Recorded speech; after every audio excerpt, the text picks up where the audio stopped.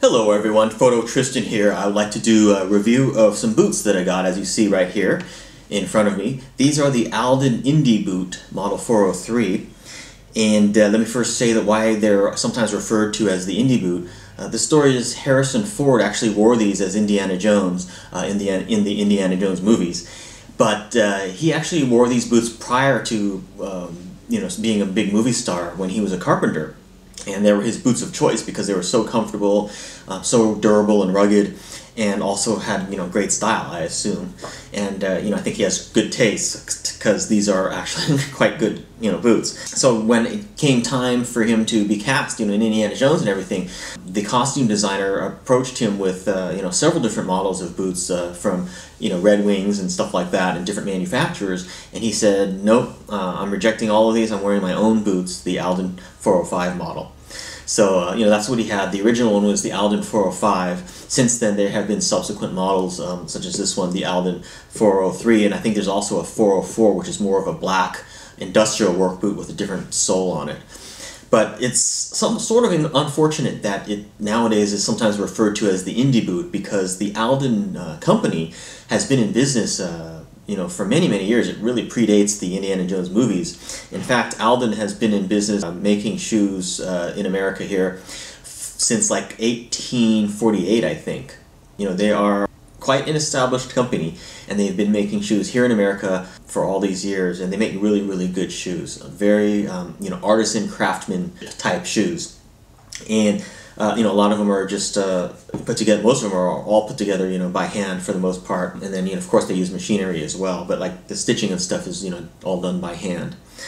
So again, the quality is really top notch. A lot of people consider Alden to be one of the top shoe manufacturers in the world, and I consider them to be certainly the top shoe manufacturer for men's shoes in the country. They have quite a following also around the world as well in other countries. So I did a lot of research, and my personal style has always been sort of an industrial work style in terms of my clothing that I like to wear. I have found, in general, in looking at boots, especially a lot of the high-end boots, they all tend to look a little bit the same. You can't tell whether it's an expensive boot or a cheap boot when you see, somebody wearing them. But that's not the case with these Alden Indy boots. These are very distinctive looking, and they don't look just all the same.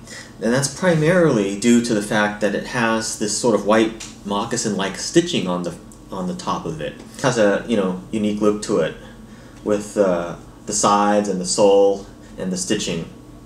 You'll notice that the welting doesn't go all the way around to the heel, so that's another thing to take note of. So yeah, I think it's a neat looking boot, very distinctive looking and unique.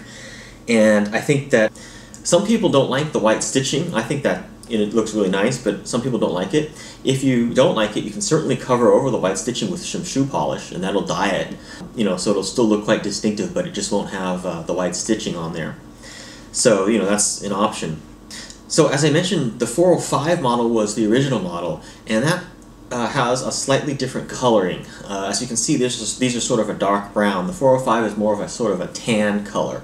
So, this has a slightly different leather. This is the Alden 403, and slightly different leather. It's a process. The leather on this shoe is a process called, I think it's chromacell. I think that's how you pronounce it. It's just a different process, and it's a little bit of a waxy leather as opposed to the other kind of leather, which is not quite as waxy. I don't want to say that this is greasy. It's not that kind of a boot, but it's slightly waxy. And so yeah, this is the ones that I chose just because I like the coloring, the darker color. It's a little bit darker than the original Alden 405. I fully intend to just wear the heck out of these, and in several years they're going to be probably my favorite pair of boots. I'll probably do another video in a few years as a follow-up, update. But I fully anticipate these to wear out, to wear down, to break in, to look distressed, to look vintage, and stuff like that over the course of several years as I wear them. That's really what makes a pair of boots uniquely yours, actually. So don't be afraid to get them dirty. Don't be afraid to use them. Don't be afraid to wear them. You know what I mean? And eventually they're just going to be your favorite pair of boots. In terms of caring for boots like these, if you want to preserve the white stitching, you do have to be careful when using shoe polish. If you don't want the white stitching to get dyed, because shoe polish will definitely dye the stitching. So you can use shoe polish very carefully and just avoid the stitching Another option that you can do is you can get a neutral boot cream. So this is an Alden. It's called Alden Fine Boot Cream, and it's just a clear color, and that will preserve the leather, and you can go over the stitching and stuff, and it's not going to affect the color and stuff. So there are other manufacturers of neutral boot creams. I think another one is called Venetian Shoe Leather Cream or something like that, which is apparently also very good, and that's also a neutral clear boot cream.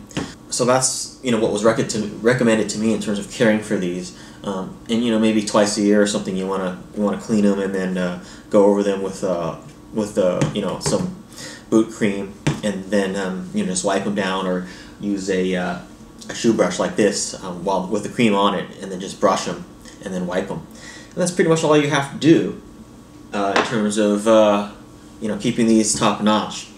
Let me just talk a little bit about the quality. I've already mentioned it has the Goodyear welting, to attach the sole to the shoe. That's very important on a high quality shoe.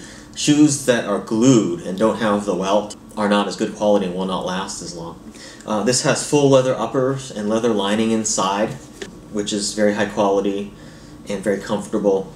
These even though these are brand new, when I put them on, they don't feel like brand new shoes. They're just very soft and supple and just comfortable. I think the sole is embedded with neoprene and cork for comfort and long lastability as well.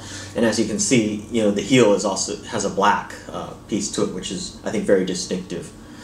So I think that's pretty much all I have to say about these boots. I hope you enjoyed this review. If you have any questions or comments or would like to add to the discussion, please leave a comment below. I'm sure I and others would be very interested to hear your comments. So thanks for watching, and I'll see you next time in my next video. Bye.